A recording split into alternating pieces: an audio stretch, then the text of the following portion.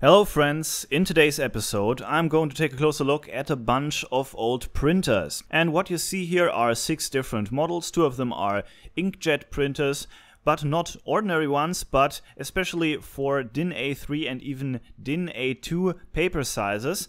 And then we have 4 laser printers from back in the day. Most of them were used in professional corporate environments, so these are not cheapos. And all of these are between 15 and 20 years old at this point. This video is of course made in 2017, so these printers are from the late 90s and early 2000s. And what you're going to see in this video is that I first try to clean these things, then to get them running on Linux, because I had some positive experience with that in the past.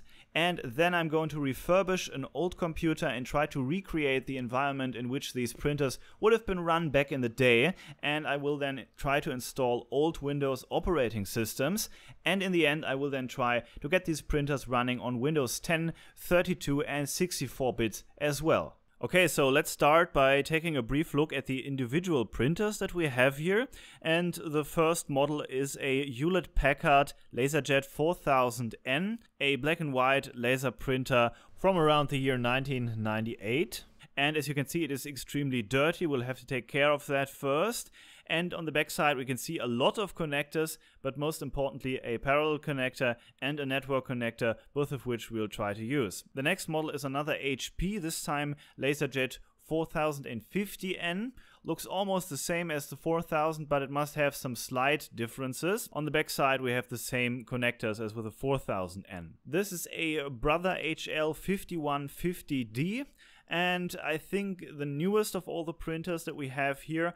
It looks good in terms of the optical condition, and it has, as the only printer in this bunch, already a USB connector. And here we have another Hewlett-Packard, a LaserJet 3100. This is a combined laser printer, scanner and fax machine, and it has both a microcentronic connector and a fax machine connector on the back side. This printer here, which you might know from an earlier video that I made about a year ago, is an HP DeskJet 1100C color inkjet printer for DIN A4 and up to DIN A3 paper size. And I have tried to get this running before, but back in the day I really failed to get correct color prints out of this, and we'll take a closer look at that in just a minute. And the last in the bunch is this Canon Bubble Jet printer, that's just a trade name, BJC 5500 from the late 90s, early 2000s, and this is a color inkjet printer for paper of a size of up to DIN A2. And like the one we saw before, I also tried to get this printer running a year ago and totally failed at it, and that will hopefully change this time. So, but before going on with anything else, let's clean these really dirty Hewlett-Packard printers.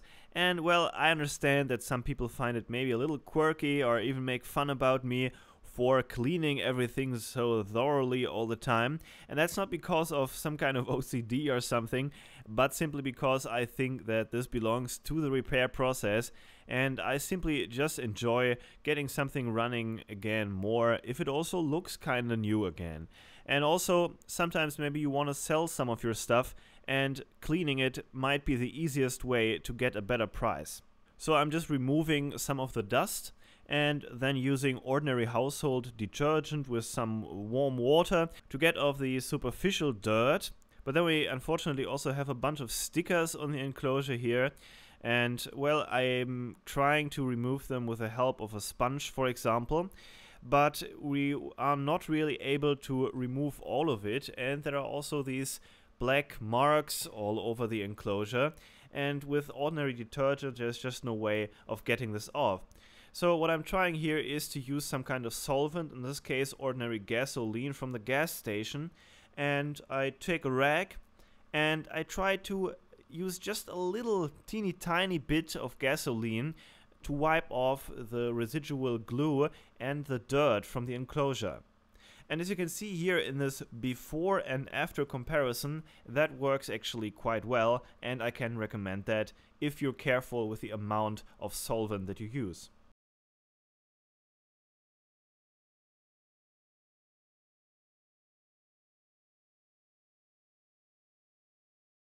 But before connecting the actual printers, let's take a brief look at the test setup. What we have here is an HP computer from around the year 2009-2010.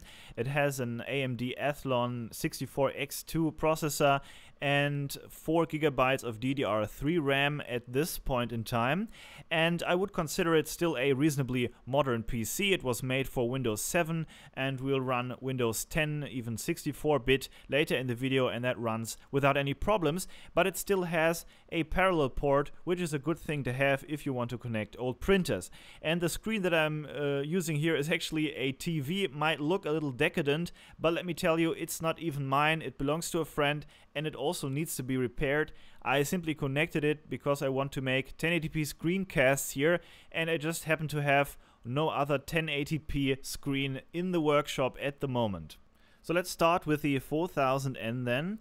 And of the many connectors that we find on the backside, the parallel port is the one that is to be used to connect the printer directly to a computer, and that's what I've just done now. Next, I open this door here, and we can see that there is still some old toner inside. Let's hope that this still works. And here we have a little sign telling us the date of manufacture of this printer. And, well, after filling in some paper, let's turn it on. And we now can take a look inside the menu, and I sift through it until I find what is here in German Informationsmenü, Information Menu, and then Menüstruktur drucken, print, menu structure.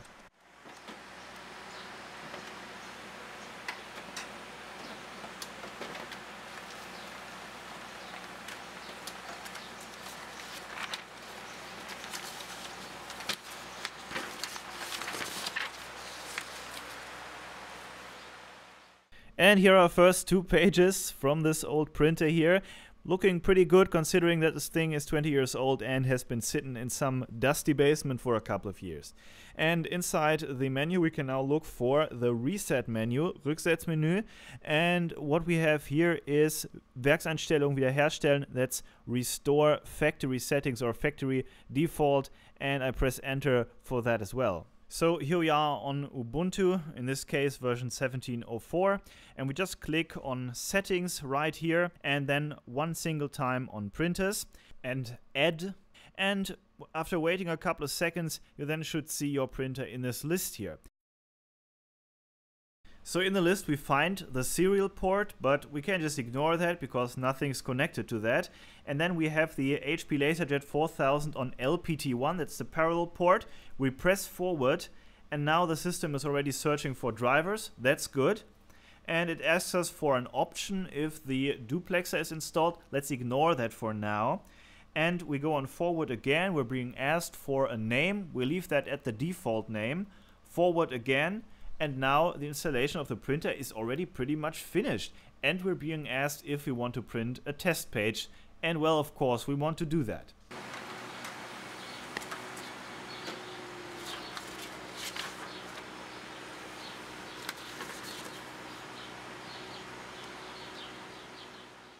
So with a non-color printer, this test page doesn't really tell you all that much.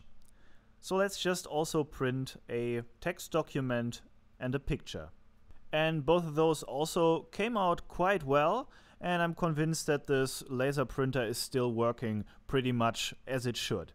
But there also is a second way to install a printer on Ubuntu, and that is a program called CUPS. And for that you have to copy this link here, this URL, into your browser, and then this window here will pop up, and here we can also add and manage printers. So as you can see, again, the 4000 series printer at the parallel port was found automatically, and we can choose that. And again, a name and description are given to us, and we again leave that at the default value. And here CUPS shows us the detected model in a list of a whole variety of different printers. And by choosing another model, you would choose other preferences and other drivers. And that is not necessary in this case, but it can be necessary sometimes. Then some default options are shown to us concerning the paper size, the source of the paper, and so on. And again, we leave that at the default values in this case. And that's already it. The printer is now installed and ready to use. However, there is one glitch that I encountered actually for several hours before finding a solution, and that is that no matter which of the printers I connected to my parallel port, they just wouldn't appear in the list. Neither in the normal installation process nor here on CUPS. And after a lot of research, I found out that there is a package that, well, in some cases you just have to delete in order for printers on the parallel port to be detected. And that is called Libsane HP AIO. And you have to type this here into the terminal to remove that package, and after that, at least in my case, it worked out. So connecting this 20-year-old printer and getting it running again on Ubuntu was no problem at all. The drivers were just pre-installed and were found immediately. And you also can use even this old printer as a wireless network printer if you have a router like this Fritzbox here. And how that works, well, I'm going to show you that in the example of the 4050N in just a minute. So here is the 4050N, very similar to the 4000N. The installation process was exactly the same. The driver for the 4050N was also found immediately, and that worked with no problems. So let's do some test prints, and we can see that unfortunately there are some dirty horizontal lines in, it seems, equidistant distances on the paper. I would think that this is probably just a cleaning issue and has something to do with the drum inside the laser printer itself. And well, I will have to do some research on that and maybe repair that later. But if one of you guys knows what the problem is with this printer, then let me know it in the comment section. But how can you use an old network printer like this one as a wireless printer? Well, you can just connect your printer via a network cable to a wireless router like this Fritzbox here, just a very common type of router in Germany. Then you just open your browser and in this case type in fritz.box and enter the Fritzbox, and there you can see that the printer is now connected to this router. And in Ubuntu you can then just go through the printer installation process and just very easily install it as a network printer, and there you go, it's now available as a Wi-Fi printer. But what if your computer doesn't have a parallel port and your printer is not a network printer? Well, then you might need one of these, an adapter for USB to parallel. You can get these for under $10 on Amazon, for example. But I have to be honest, I did not get my printers running with one of these, at least not for this video. I might talk about this in the future though. Okay, so let's get on then with the next printer, the Brother HL5150D. And as I said before, it's the only one with a USB connector. So let's connect it via USB. And well, as you can see here, I didn't even have to go through the installation process manually. It was installed automatically after plugging in the USB cable. So the drivers are here and this works like a charm. I then also tried it with the parallel cable, and well, in this case I again have to go through the installation process manually, but here as well the model is detected and the correct driver is installed. Let's do some test prints again. Text and a picture, and all looks very good. And there is another interesting option here. If your printer has a USB port but is not a network printer, you can still connect it via USB to a Fritzbox. It has here a USB port for that, and then you can go again on the Fritzbox itself, and there you can see that it is connected as a USB device, and it can now be installed as a wireless network printer on Ubuntu. And for that you go through the installation process. You go then on Find Network Printer, and at least if you're using a Fritzbox, you type in fritz.box and port 9100 and go on forward. And now the network printer should be found, but this time you actually have to choose the right model from a list of printers, as I'm doing here, and I'm scrolling through these hundreds or thousands of different models, and I'm finding the Brother HL5150D, and I accept that choice. And now I can use the Brother printer without the need for an actual cable connection between the computer and the printer. Okay, so let's get on then to the next printer, the HP 1100C. And that's the A3 inkjet printer that I worked on about a year ago or so. And back then I only managed to, well, have black and white printouts.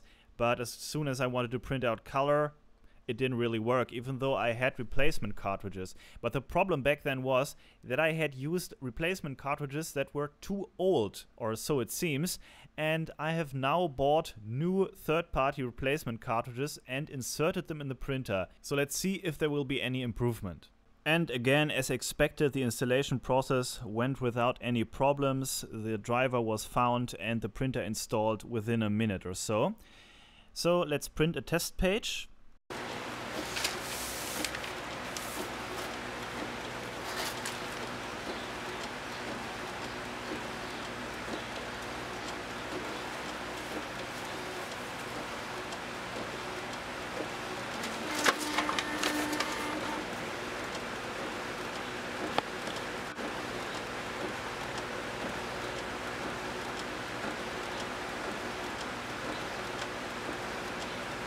And now let's try an A3 color printout.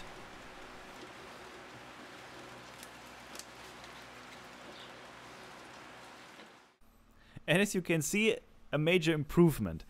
Well, I give it to you that it's a little darker than we see on the screen. But I think, if at all, it's a problem of the ink and not really of the printer or of the drivers. So let's get on then with the next printer, the Canon BJC 5500 that I also worked on in my video from about a year ago. And back then I made a similar mistake with this printer as well. What I did is I bought replacement cartridges, but the problem was actually the print head that was, I don't know, burned through or something. It didn't work at all. So now I ordered a new print head that also came with new cartridges. Well, new, they are probably years old, but they were still in the original packaging and sealed.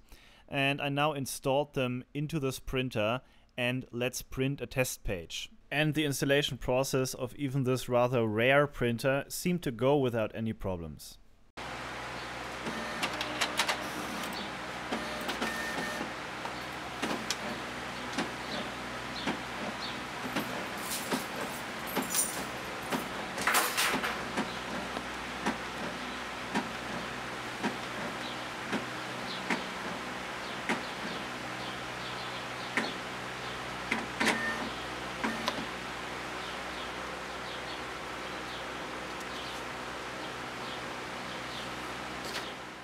But there still seem to be some issues.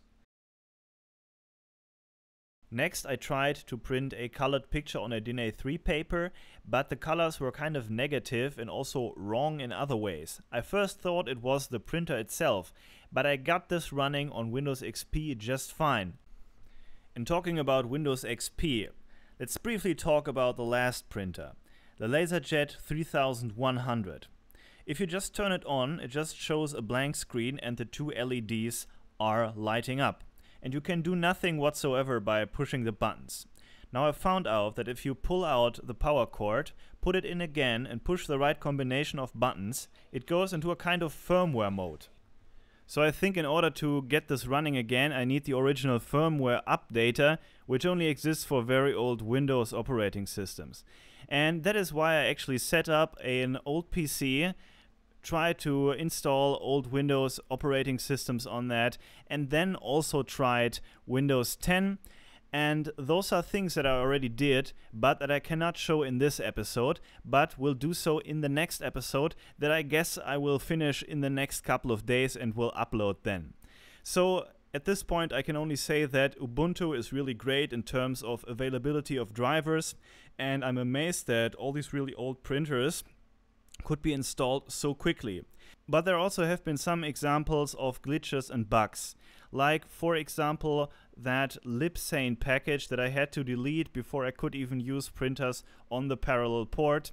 And then also, it seems, the faulty driver for the Canon BJC 5500. But all in all, I really recommend to learn more about Linux, get an older PC, install it on there, and try to get your old printers running again with that. It's really a lot of fun if it works.